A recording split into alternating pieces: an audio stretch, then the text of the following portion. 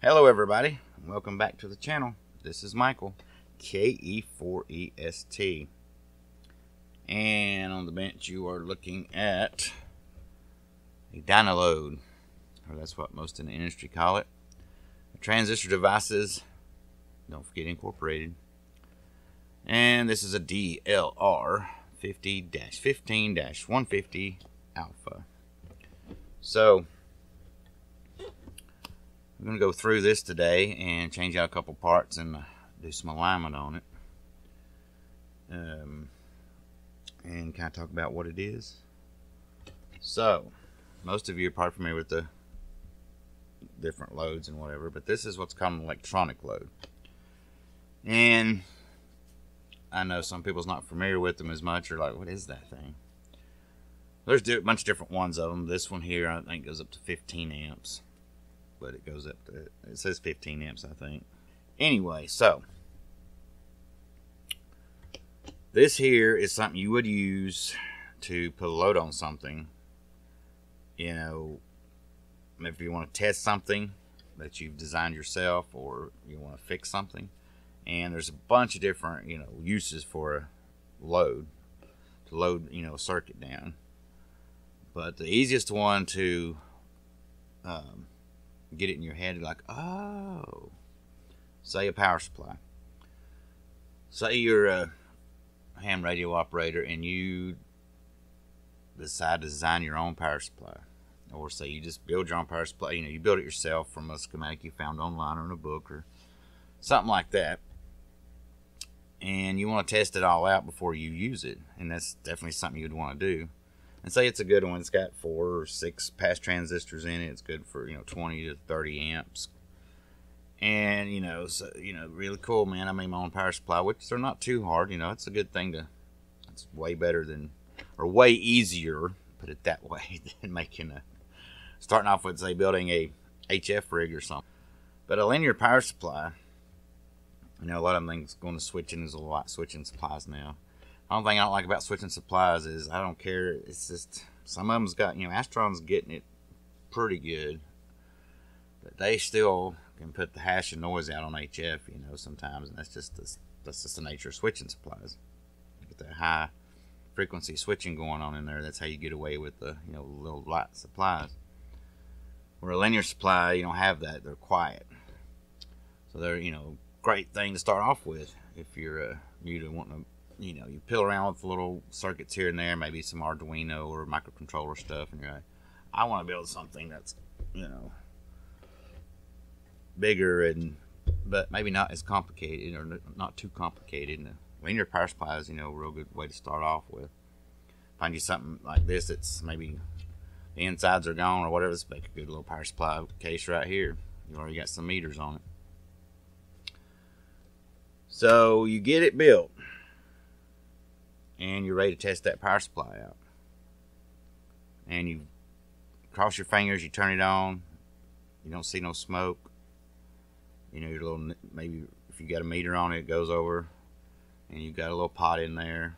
You take that potentiometer, you adjust it, you put an external meter on it, and it says 13.8 volts. And you're like, okay, cool, this thing's working.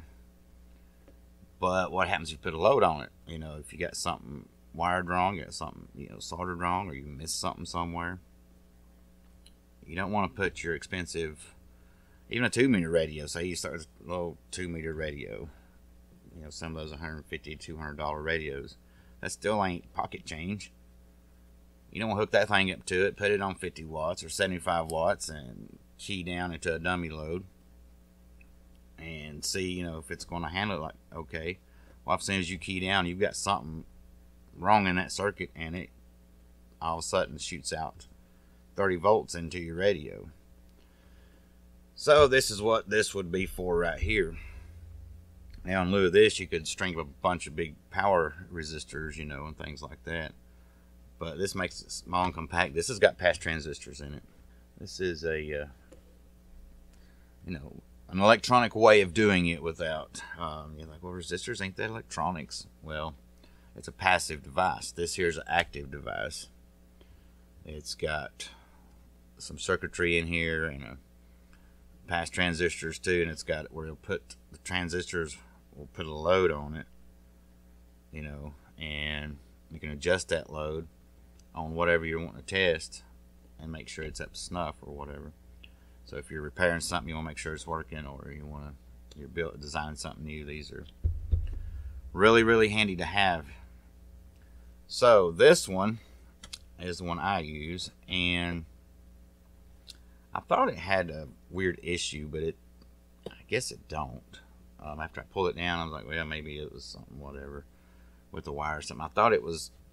I thought itself was pulling down and not reading right when I was doing loads and stuff. So I take a external meter and put in line. I'm like, well, let's put in a load on it. It's showing the amperage amperage draw is showing up, but this is, not reading it right. I think it's just out of alignment. But while I was doing it, I guess I could unplug it. I was gonna demonstrate it later. I thought about demonstrating it a little bit, but this plug is a pain in the butt to get out the back of this thing. Alright. Now the thing about this one here is, in case you're looking like, where's it load at? It's on the back. So, like a lot of people, I bring wires out, because you have this, like in stuff over here. I've got stuff stuck in, you ain't got much room to work. You don't reach back there every time through all them cracks and whatever. So I bring heavy gauge wires off of this and have them available over at the edge of the bench, so I can just hook into this. I wish it did have, somewhere on the front here. Well, bring the camera back down. I wish it had them on the front somewhere where I could hook right into it, but that's just the way they designed it. Some of them do have them on the front. But what I noticed was, let's have a look at this thing here. If you look in here, look at this. Allen Bradley style resistors. Nothing's burnt. One chip. It's not a lot of these newer, well, I should say all these newer electronic loads are all microprocessor controlled. This one's got just one chip in there. But all this, it's good stuff. I mean, and I bought this used, of course, a while back. I don't remember how many years or whatever, but somebody I noticed has been in here. Well, what it was these capacitors here just did not seem right to me. So I hunted around and found a schematic, and this is one of them deals where I looked everywhere and tried my Google Foo or Fi or wherever and just could not find a schematic. I found plenty of manuals, could not find the schematic, except for places that want to sell the schematic. So I'm not supposed to be showing the schematic on camera, but I've got schematic here, and it wasn't a whole lot to pay for it, but anyway, this schematic is right. These look way too new. This thing come out, this schematic's dated 1980. These are 10 microfarad 50 volt capacitors. The schematic says 470. Yeah, the schematic says 470 40 volt capacitors. So the voltage is fine, but you can't always go by this. But see how this big block, they've left plenty of room for bigger capacitor here. And capacitors, older capacitors, years ago was bigger. They've got them now, smaller. Like you find a 10 microfarad capacitor, on something older, it'll be bigger than this. But technology's gotten better. So I thought, well, maybe that's in some, I could just look like somebody's changed this out. So I pulled this board out, and you can see I've already got the top off. I pulled this board out, and I'm going to pull it out right here again. I put it back in, so anybody's got one of these wants to, pretty straightforward, but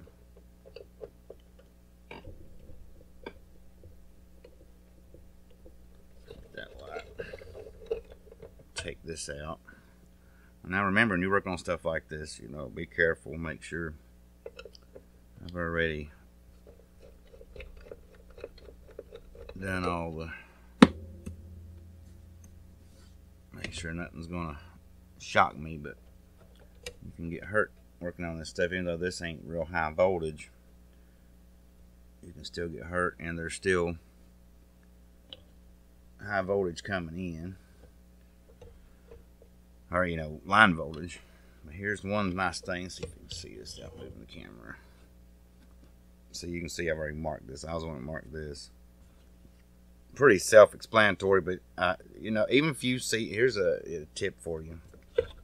You're taking something apart and you want to pull some connectors off, even if you're like, yeah, I know where that's going to go back on.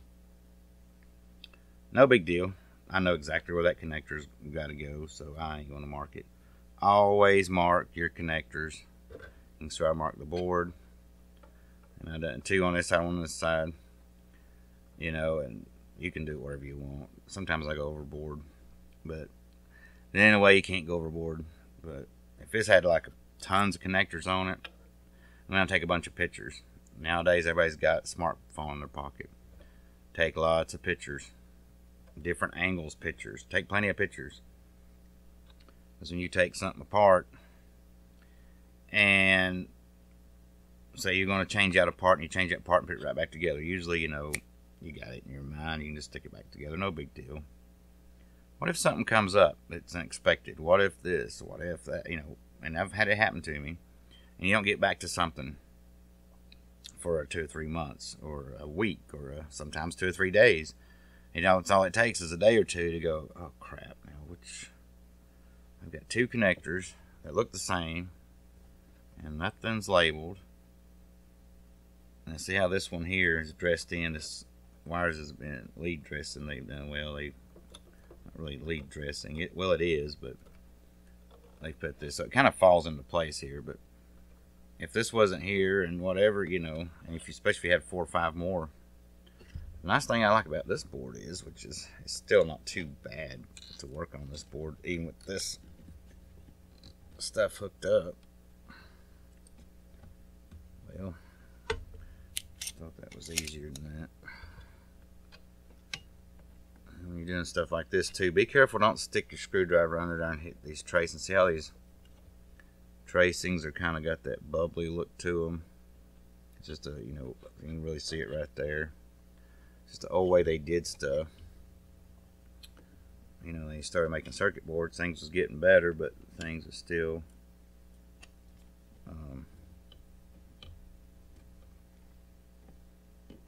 not as good as they're made today. And of course, you know, that's getting to the point now where people say things ain't as good. They made things.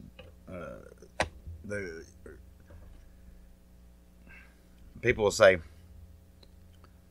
things are made better nowadays than what they used to be, and in some things it is, but it's starting to go the other way. Or it's been going the other way. Things not made as good as they used to be. So it really depends. So I guess I should say the technology and circuit board design or circuit board manufacturing process has gotten better. That, you know, those things definitely. Things have gotten to be made cheaper, and they've rushed through things, and you know the story on that.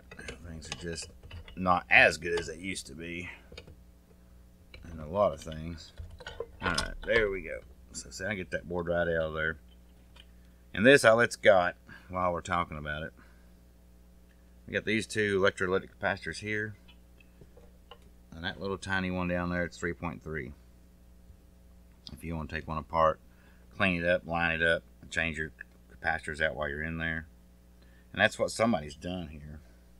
Let me lay that there. Set this back out of the way. And then bring this back over here. So I don't know if you can tell. Yeah, you can tell. Let's see if you can tell on camera. Look at the difference in the shininess of that right there. Here is where the capacitors go in. Look at this. Did a good job. But why 10 microfarad? I mean, is that all they had? And just, oh, it'll be good enough. I mean, it works. It's a filter capacitor off the power supply. There's a transformer off the power supply. And it's mainly used, it powers up, you know, the circuitry here, and just to put out some voltage to, you know, simulate a, you know, hook it to a battery charger and simulate the voltage from a battery and, you know, check the charge into the battery charger mainly. So, like, a lot of times I don't even use this circuit anyway. But while we're in here, we're going to fix that. And here's all your adjustment pots. So, I mean, there's not much more to say about this. If anybody cares, this is Revision E board. If you've got one and yours looks a little different, well, that might be why. But, and everything I can find documentation, these came out in 1980. So, 41 years old, still works great. And we'll get into another video on the problem I run into, and it wasn't this, but it's a good thing I took this apart, because the meters are off on the front a little bit, so I want to line them up and all that, and just these pots so that when I'm actually drawing 1 amp, I want the meter on the face of the unit to say 1 amp. So let's see if I can do this on camera. I'm going to change out those capacitors and put in what I've got. Now, see, this you can get away with. I don't have 470 microfarad 40 volt capacitors, but I've got 100 volts. Now, that's definitely, anytime you change out a capacitor, you can go up on the voltage. Don't ever go below the voltage. But you can't just, 10 microfarads is good enough. I don't know. Anyway, so let's see here. I don't know if I've ever done soldering on camera, so we're going to try it. I had a couple of guys request that, so anyway, this is my desoldering pump. I need to, I like using the plug in the wall ones, but I'm going to show this because most people have these, or where's my other little one? Or something like this. This is spring load. You press it down. There's a plunger in here that goes down in. You know, it's like a cylinder, and when you push this button, this comes back real fast and draws a vacuum and pulls the solder up. But this one here is a lot better. This is a off-brand, but it works. So, first thing you want to do, now this one here I probably don't have to, but I'm going to anyway to show you, in case anybody's curious what you're going to want to do. I'm going to tip off. Let's see, are you seeing this? I'm not seeing it like I want you to see it, but I wish this, let's see, let me elevate something with something here. I may see some strangeness going on here, but I've got one of those circuit board holders. You know what, let me just try that. I didn't think about it. Let me try that. It may work. Hang on just a second. Alright, we're going to try that. We got a little bit of a glare here, but I'm going to try that anyway. I think you can see right here pretty good. This one here, like I said, I probably don't have to, but if you got some old solder that's been around for years, especially if it's something that's made like in the 40s or 50s or whatever, it just works. I don't know, I've just learned over the years that if you add a little fresh solder to it, the point is take the solder away, not add solder, so you can take this thing out. Are you crazy? Add a little fresh solder to it like that. Cock your gun here. Just come in there and get it heated up. Put this right down on that. See, I'm not having this. And this on camera sort of is different. I can't put pressure like I want to with this thing. And you're like, why did you put that transformer up there when you put it at the bottom? Well, it's worked out better that way. But I don't like the way I can't. There we go. Maybe that'll work. Alright. And then we come in here. Just be careful too. Don't put, you got enough heat to do it job. But see how it's bubbling up and all that I was talking about. Don't try to stay off of these traces and try to not go crazy. Bring that heat in there. You see it melting. Go. So here's not so bad on this side. And remember, there's circuit tracings on the other side.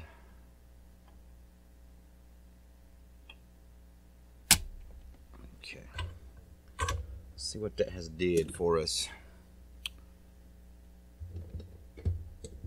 Get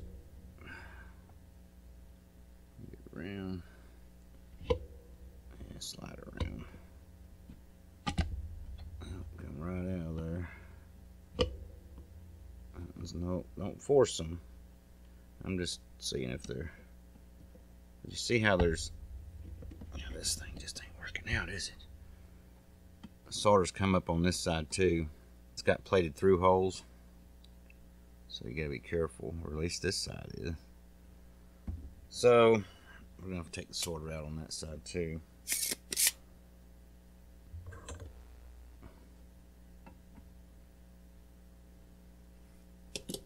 What you can do is just heat it up, pull it out, and I'll tell you, I've got that thing. You can see this spring is all the way over. Wait, that thing's not. I don't know why it's doing that. Anyway, for some reason though, this one here. It's a little bit more. I usually don't have this much problem, but I think it's just working on cameras, making it a little more.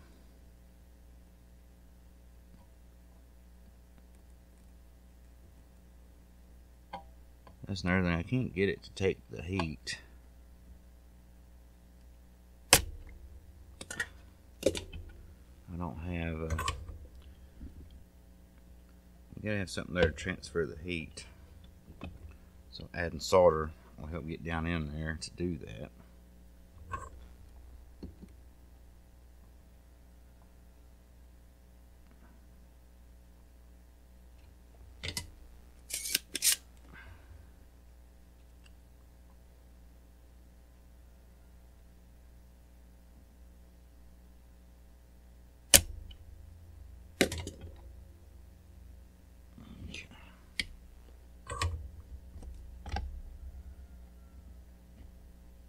Still won't be a bugger.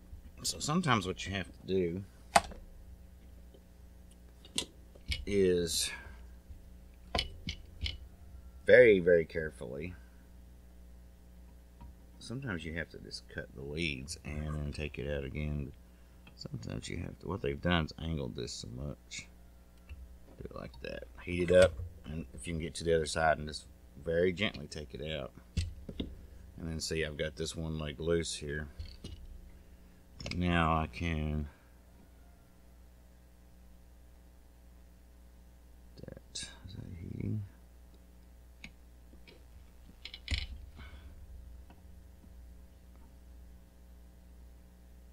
Oh, it's heating, all right.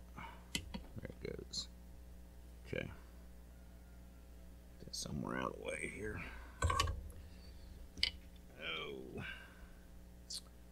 Then you can go back in.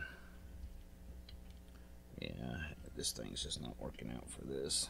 That's that heavy transformer on it. Put that over there.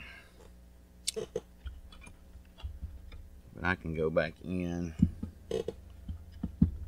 and not clean your holes out. Go back in and clean your holes out. Yeah. Make sure that thing's not full.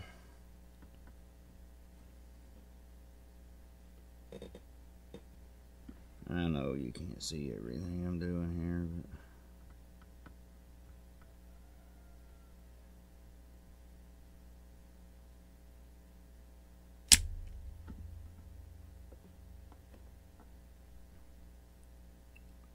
but I think that's got them. Okay, so let me get the capacitors in and I'll be right back. And before I come right back, let me say something else I didn't mention. When you're taking out, well, that transformer making this goofy in it. When you're taking out something apart like this, that's a polarized part. Now this one's marked on the board. There's a plus in parentheses and a plus in parentheses, and well, there was a minus over here, but there's, so you know which side's plus. You know what's the positive side of the part. So this would go in like this, because on these here the arrow's always pointing to the negative side. But if you sometimes it's not like that. It ain't marked. It's just, there's a lot of things I've come across like that. Go in and mark it before you take it out, especially if it's something you got a schematic for or nothing like that. You say, okay, minus is pointing that way, so put your plus on the board. Heck, put your plus on one side of it and minus on the other. You know, make sure it's clear, make sure you can see it. And that's another really good reason to take a lot of pictures. Because if I take a picture, even if it's like this in the picture, you say, well, it was like that in the picture, so I can't see which way is plus and minus. Well, in the picture, you can see that the 19's upside down. If I try to put the 19 in like this, then I'm going to have the capacitor backwards. You see what I'm saying? Take pictures, mark it, do all that stuff. But let me get these in and I'll be right back. Another thing I like to do, and I'm putting these in, you've not noticed in all my stuff. I know, especially if these things are put together in the machine or somebody's working all day, they're putting these in assembly line. If they're putting them in solder and hand solder and everything, it's a job. You're doing it all day. You're just, oh, let's get these parts in, you know. I'm thinking what I gotta do when I get home and whatever. But I like to, you know, instead of throwing it in there, I like to turn it. Make sure you're oriented right, so you get your orientation correct. I like to turn it, do it like that. And say, okay, I'm just going to go that way, so then you can push your leads down like that to put your part in. But see, when you're done, you know, if you ever have to come back to something like this or somebody else, they can just glance in and see what it is. 470 microfarads, 100 volts. You ain't got to do all this twisting on the capacitor stuff and all that. Alright, let's solder in the new ones. Now these are going to stay pretty good. Sometimes you can slightly bend the leads to help them, you know, stay in when you flip it over. But these are going to stay in pretty good. So we're going to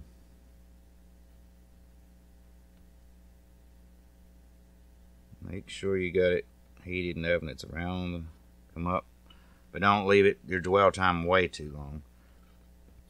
I'm going to come in, and these take, you know, something like this is going to take a little bit longer. I mean, a couple seconds. That's what I mean by a little bit. To get that hot. Make sure it's good. Now, some of the stuff you don't want to dwell that long on, but come in, make sure you're hitting something else that you shouldn't be hitting. I'm trying to do this on camera. Bring your solder in. And you can see, you can watch it kind of fall. Like I've got my soldering iron here on the back side of the lead for just a second to heat everything up. And then you bring your solder into it. Give it a second and you watch it flow around the part. Always a little bit of solder on the end of your iron before you put it in so your tip will last. We got it. Now go back in with your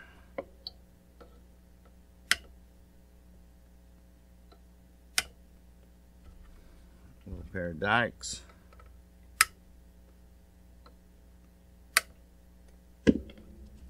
There we go. All right, let me get this back in the unit and we will do an alignment.